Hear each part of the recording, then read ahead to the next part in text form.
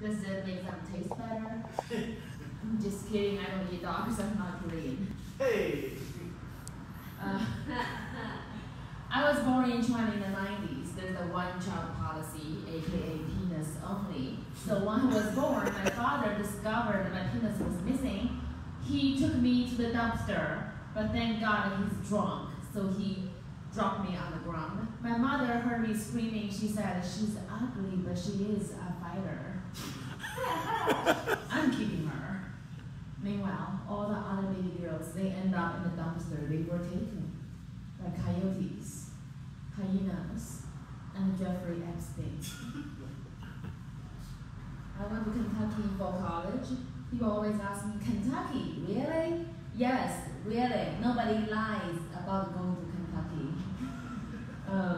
My friend in Kentucky, Bobby Bob, he does not respect my boundaries. He's like, Jiaoying, what does, I respect him for calling me Jiaoying. What does dog meat taste like? I'm like, Bobby, let's respect each other because I never ask you, what does your cousin's pussy taste like? Bobby also wants to convert me. He's like, do you believe in Jesus Christ, our Lord and Savior?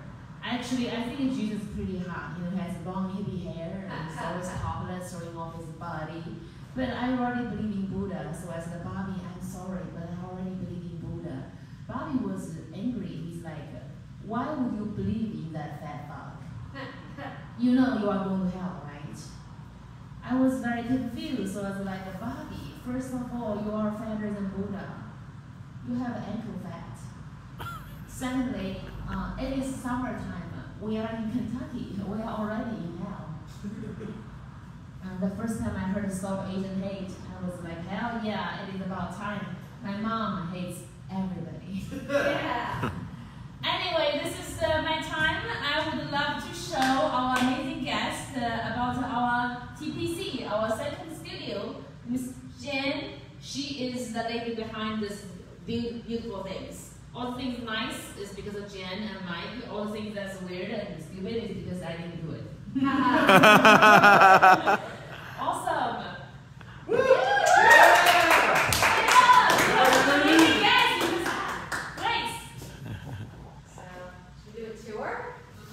I am awesome. Hello, hello with the Def Leppard shirt. Yeah, great music. Yeah, great music. Yes, yes. I love your Tom Petty. Yes. Did you pick the Tom Petty music?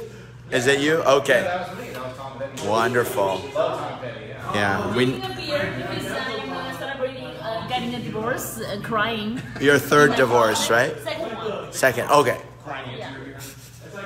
Like my husband and I, we want to change each other into our ex-husband and wife. I'm like, I want to be like my ex-husband. He's like, you should be my ex-wife. I'm like, let's go back. But my ex-husband like, but fuck you, bitch. You broke my heart, bitch. Go. Don't near me. Don't near me. Are you going to be one of those couples that gets divorced and then gets reunited? No. I'm going to make sure of that. Jen does not approve. Huh? Chinese, the good horse does not eat the grass behind him. Behind her. This horse does not eat any grass behind her. You just move forward. She moves forward and she goes eat the better grass, right? Yeah. Greener pastures. Kentucky bluegrass. I love it. You're so Kentucky. I'm going to Kentucky the 25th. For what? Oh, that's awesome. So see the location. My movie, my feature. Just the middle top hall. It's like 170 acre land. It's a 45 rooms mansion for the horror movie. I play the ghost. My husband said, you look too fat for the ghost. I'm like, honey, fat people die too. This is representation. I can't age. So how often do you have shows here, Jiaoying? Jen? Okay, yeah. So we have shows on Thursday, Friday, and Saturday nights, but we have open mics 7 days a week. We have from 2 to 10 p.m. and from 2 to 4 p.m. we have 15-minute mics. It's a lot of people don't offer, and Mike is usually here for the 2 to 4 mics. Yeah, those are great. You get some really talented people that come in here. A lot of them are actually gearing up for shows to be headliners. So this is a great place for headliners to come on in. And a neat little thing that most people don't know is that even though during the 2 to 4 time period we offer those 15-minute mics, there's also a slot for 5-minute mics. So what I like to offer them is that you can combine your 15 with your 5 and do 20. Oh, wow. So you can do that. And so I just asked them, I said, do you want to do a separate 5 and then a separate 15, or do you want to put it together? Because either way, it's going to equal out 20 minutes anyway. So that really attracts people to come here to figure out their material before they do a headline. Got it. So what we saw today was something typical 5 p.m. that you guys do open mics or? Yes, it is. Okay. Yeah. It is typical. Yes. Wonderful. Absolutely it is. And then like all the shows that Jim was talking about, we actually have a lot of our open micers are actually put in on the shows, which is great. So it's an opportunity for them to. Yeah, I noticed the recording there. So you guys put that up on YouTube. Well, what I do is I bring that in for the people who are doing their open mics because it's really important. The reason why they come here is not only to figure out their material, but they also need to see themselves on stage. Yes. And so they can go ahead and study that when they get home. So is that your process too, where you're going to look back on your routine and? So like there are all the times that Jiaoying is on the club, like whether it be the Hollywood comedy or here, I like frequenting it because it's a nice space for work material. I have fun, and then it's cool because you get to see the people that you do mics with. You get to be on shows with them if they're funny or not. Yeah. Nice. But. No, I think one of the most important things about open mics is what I like to add to it is that it's not just about coming here and doing your material, but it's about networking. Interesting. Which is something that I always put into place. So everything that I learned during the week, which is I just basically just scroll through Instagram and pass it on to them because then that kind of starts a conversation, and then they tell me, oh, okay, this is what I learned. Yeah. So it's almost like a guild. Of sorts. Yeah, it's an inclusive environment where we want everyone to feel comfortable, but it's something it's a positive environment so that people are not only learning, but they're networking, and they're able to go and do other things as well, and then bring that back here. And you guys come regularly, obviously, right? Yeah. Because you want to keep working on your craft. So how often are you here, like on average? On average, so I usually take like 1 day a week, and then I'll do like 3 mics in a row. Okay. So work on material, try to see what I want to tighten up, what I want to fix. And it's one of those things where like the thing that sets apart the Pasadena comedy and the Hollywood comedy, that's apart from the other clubs, that there's definitely a politics that comes with like the higher echelon of clubs. It's like they like putting labels like what is it, headliner, feature act, opener. Yes. And open micers are down here. Whereas here it's like if you have jokes, we'll put you on. That's great. It's a meritocracy than a political thing here. So that's what I enjoy about the Pasadena. Explain that when you say meritocracy. How is it merit? Meaning that if you have jokes and we like your personality, they'll put you on the show. Oh, okay. Yeah. Like that's how that. So Jiaoying and Jen, you guys make that decision on your shows? Yeah. So the way that we do it here is we have a group of hosts. So Mike came into a day where we had like interviews and we brought in a bunch of hosts so we could create a really diverse group, a really inclusive group of hosts that could nurture comics here. And then the comics actually send me names of people that they like at their open mics. So if I'm at an open mic and I see someone that's great, I'm booking them for the weekend shows. Mike sends me names, everyone sends names. This way we're getting like a wide variety of people that like have different styles, different tastes, and it creates like a pretty well-rounded show for the weekends as well. Oh, wonderful. Yeah. Great. And so do you guys do themes, or is it typically just kind of a mishmash of different comedians? Just pitch my show that I'm doing, because I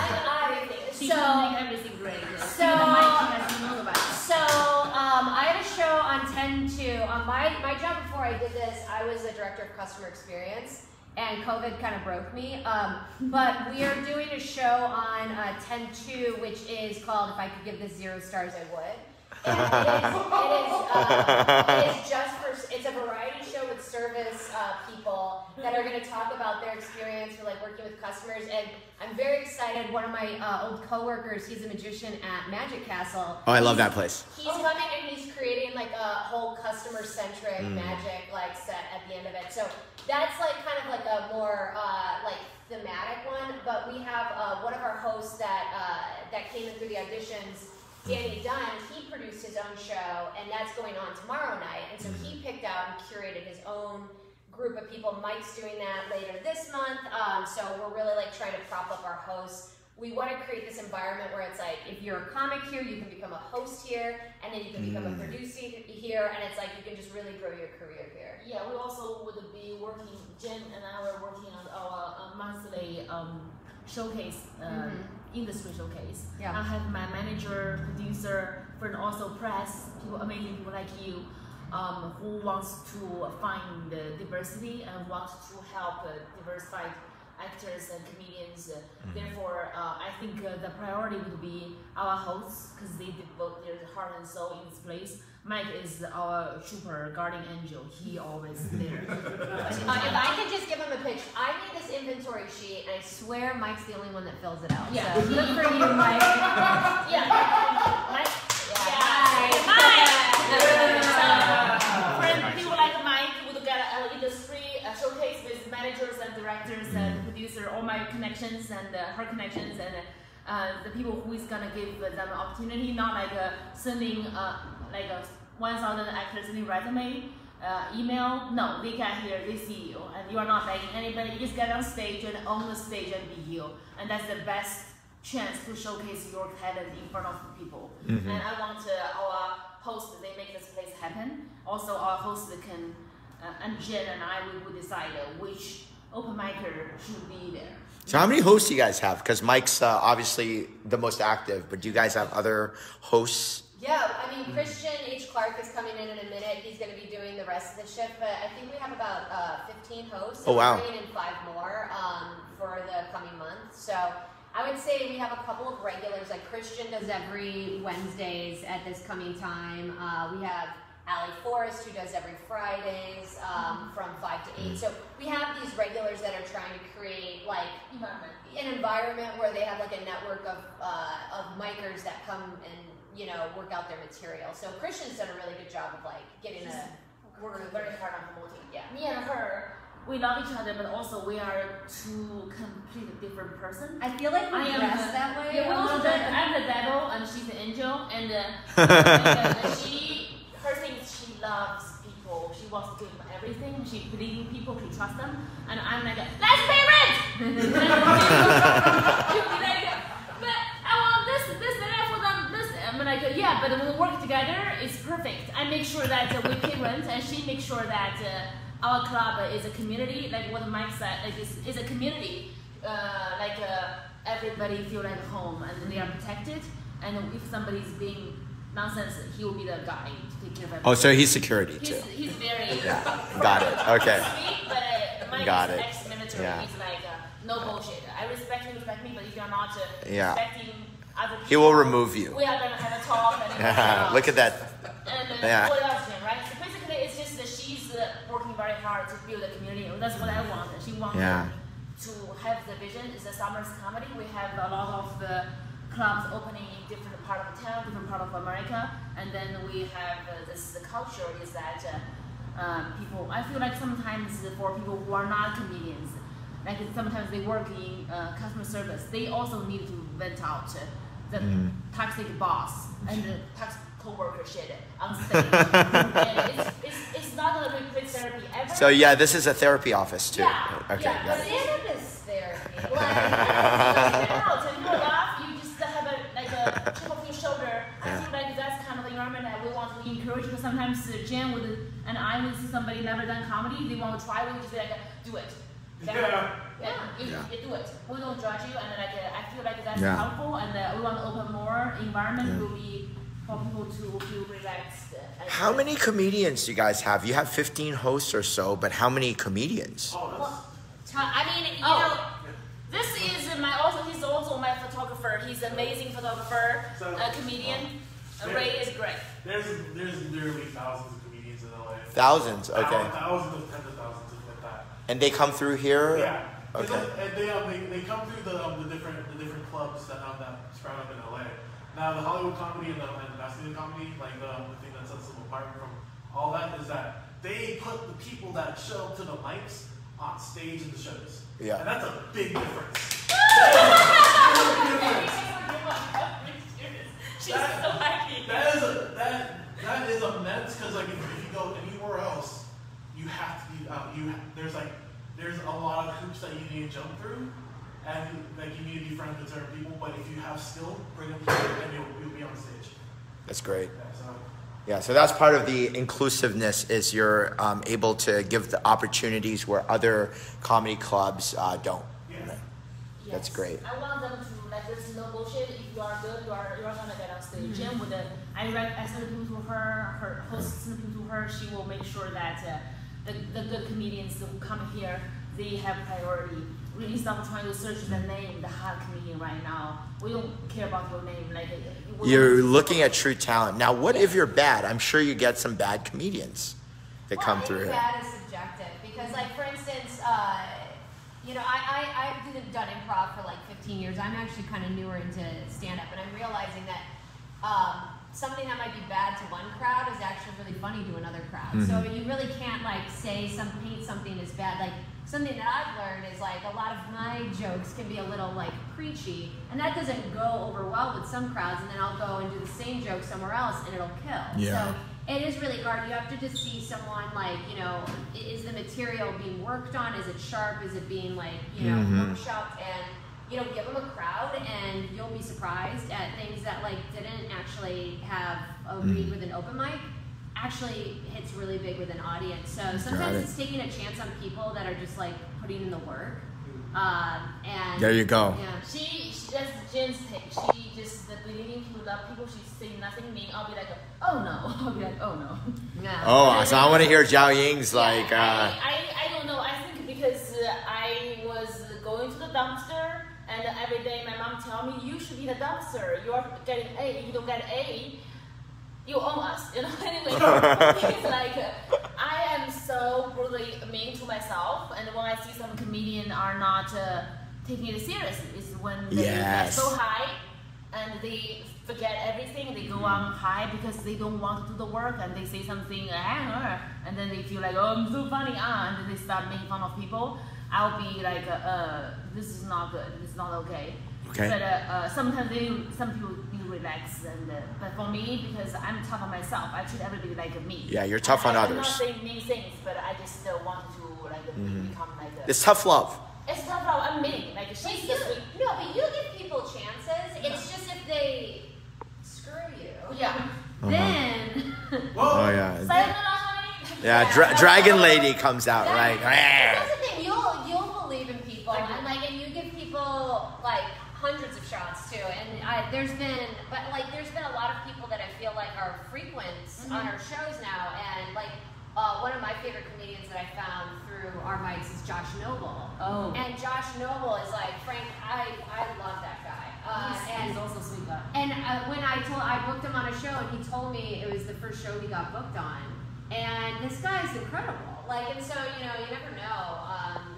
But you give a lot of people shots. Yeah, I just don't screw Jiaoying. Because nobody gave me any chance. I had no green card. Like I was taking care of a lady from Craigslist. I changed her diaper. Like her cats scratched me.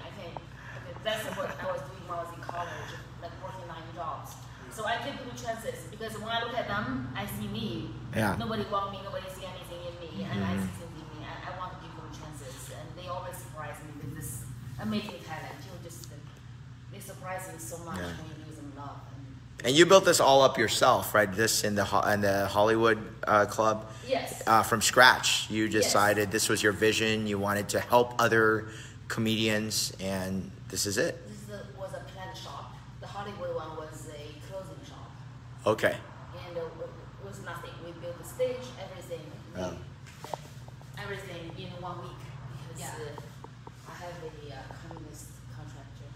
Oh. Who has a little dog in the back of his car. He's from Taiwan. He just killed him. He's just like, I'm not a communist. He's from Taiwan. He's like, I'm my own country. I'm like, not really.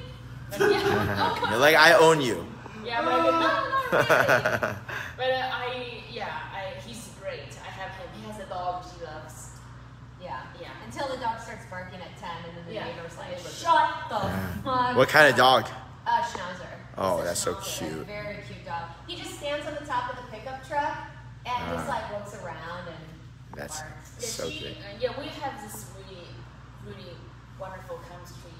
She always wants to take care of people. Our neighbor in the back got really angry when comedians walk out after 9. So Jen went there. She wrote a note and the little candy thing, and even her phone number to say, whenever there's trouble, please call me. And he was like at ease, and I went there to talk to him. And he's like, oh, you're Jen. I said, no, Jen is the blonde girl. I'm the Chinese lady. But she's amazing with people. I think her spirit, her very high profile in the corporate world is helping us so much with comedy.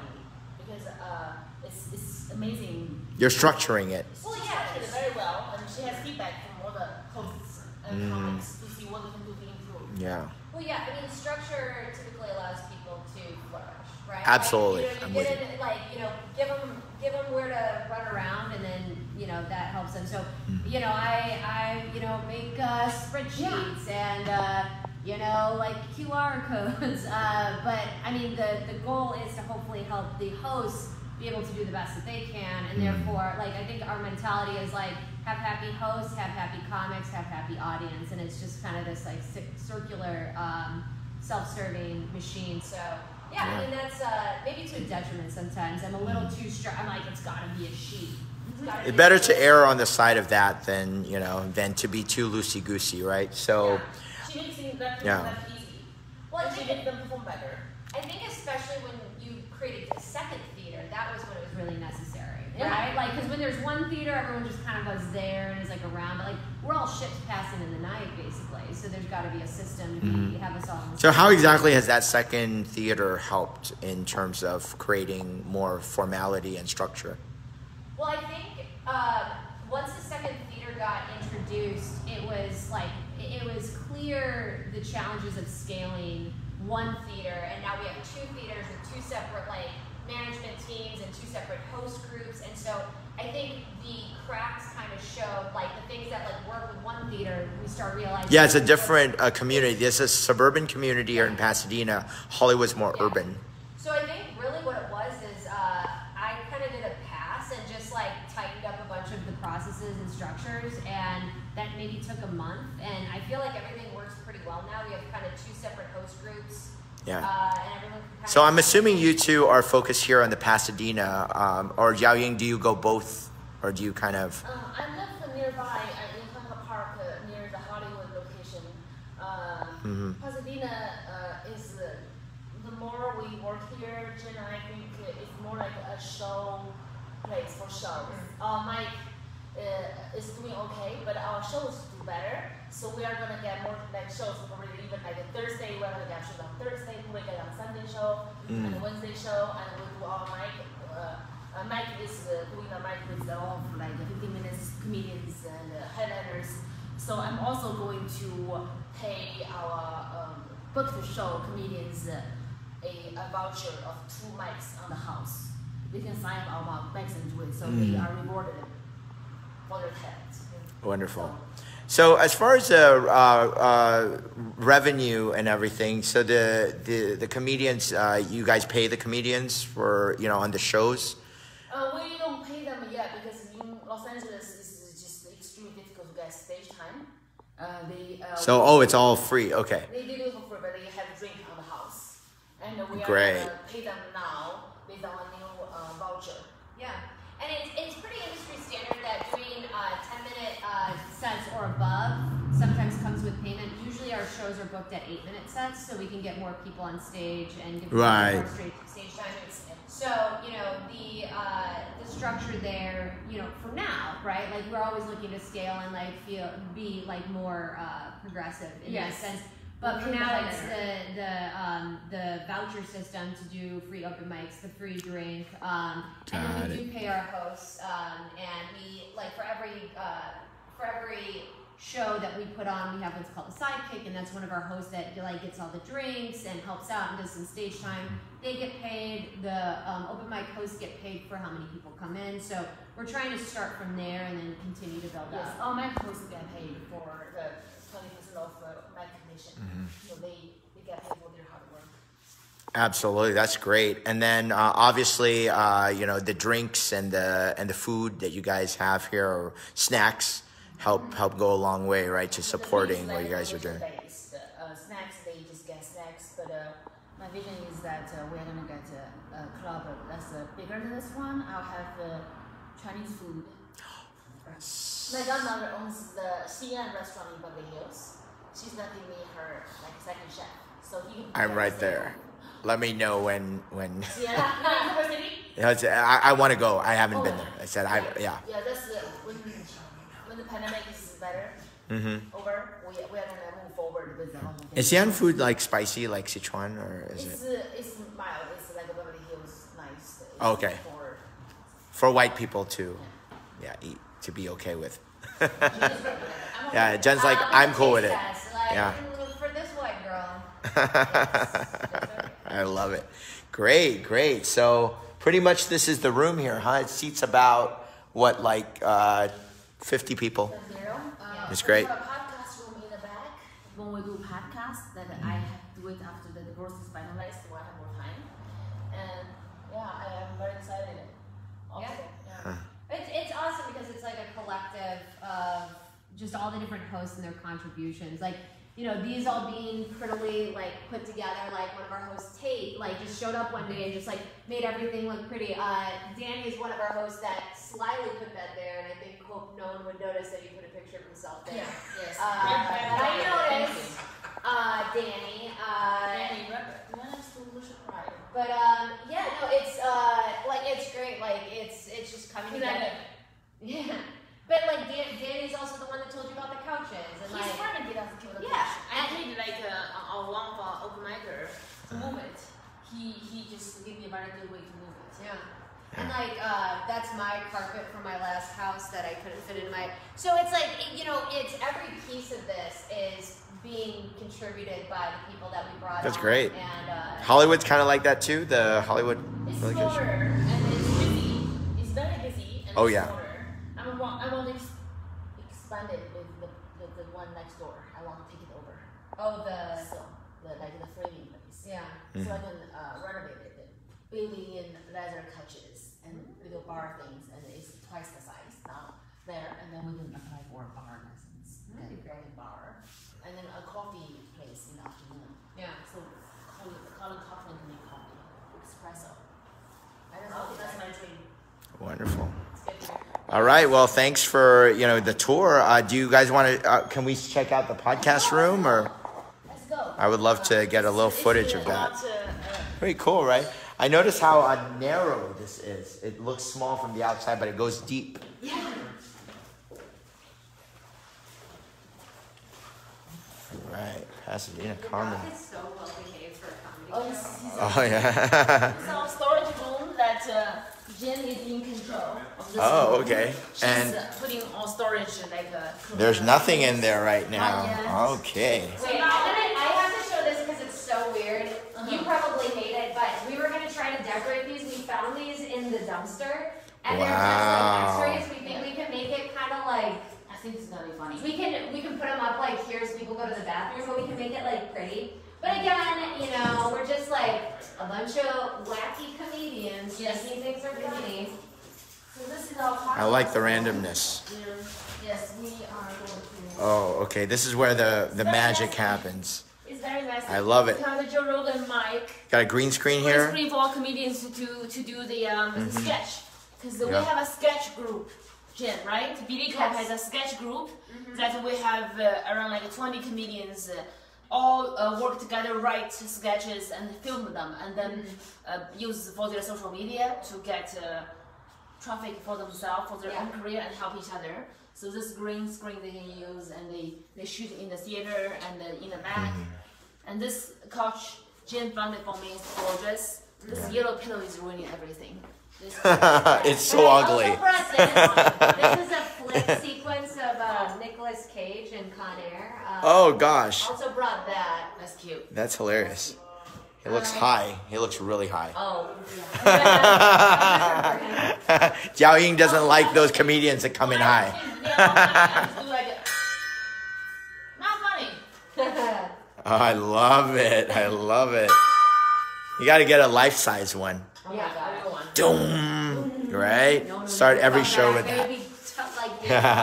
Traumatized for life. I love it. And then that's the back door to get to the... Back door. And see, when we got yelled at by our neighbor once, I went and got a whiteboard, and now we make sure everyone knows to be quiet. Yeah, because you got residences. Yeah. But he's like our best friend now. That's good. He's amazing to us. That's the best. I love it. Giving him candy. And now he was like, when we were talking to him, he was just like, I'm going to tell you all the dish on all the other neighbors. Oh, okay. He became your intel. He's our I love it. Oh, wonderful. Thank you for the tour, guys. Yeah. This is the Pasadena Comedy Club, and that's Jen, and that's Jiaoying who run this place. So, yeah. Because you feel like royalty, right, when you pet him. It's pugs are Chinese royalty dogs. They are royalties, yeah. They're very smart. Very. Loving dogs. Yes. Also, you bring, I'm like, oh my God, Mark, please bring a dog here because when you bring a dog, they bring money to the business. Yes, it's good luck. Yeah, go. Yeah, they bring money and fortune. When you bring them to your work and business, restaurants, always one long to bring your dogs here because they don't bring money. That's interesting. One Because time. when I was in Chicago, there was an improv theater that I won't mention, but there was like, just because I don't want to like name names, but it was known that the owner would always bring their dog to the theater, but just let them run around, and they would just take dumps on the stage. Oh my gosh. Yeah.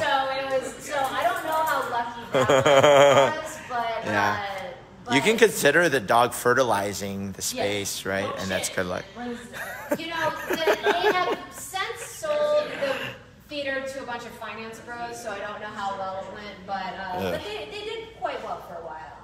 But I'm not going to need. Do you have a dog at home, Jen? I do. Okay, that's what he's smelling. Okay. Yeah.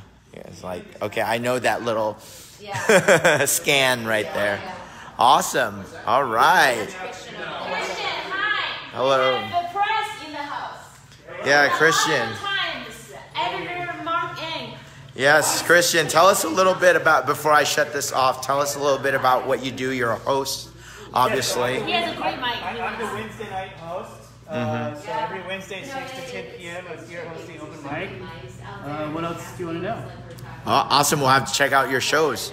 Yeah. There's shows every Thursday, Friday, Saturday. Some Sundays, I believe. Okay. Better than I do, but yeah. And comedians can come and be part of your open mic on Open Wednesday. mic is open to everybody. He works hard and comedians are. Awesome. Great. It's a supportive mic, so we try to. It's a safe place to try new material. That's what they said. I love it. A very welcoming spot. Some places are like front row. You don't want to invest with that. But not here. This is very supportive. You can try a joke that doesn't work. Yeah.